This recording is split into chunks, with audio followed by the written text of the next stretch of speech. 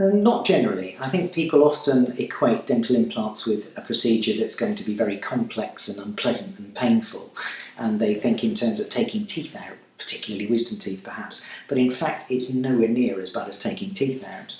It's not painful at all to do it. It's done under local anaesthetic, you're very numb, you'll feel some pressing and maybe some vibration, but no more than that.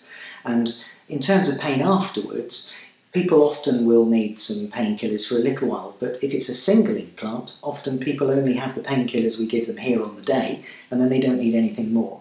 If you do get a bit more pain after something more complex, it might last for 24 to 48 hours, but it's normally easily controllable with simple painkillers such as ibuprofen or paracetamol.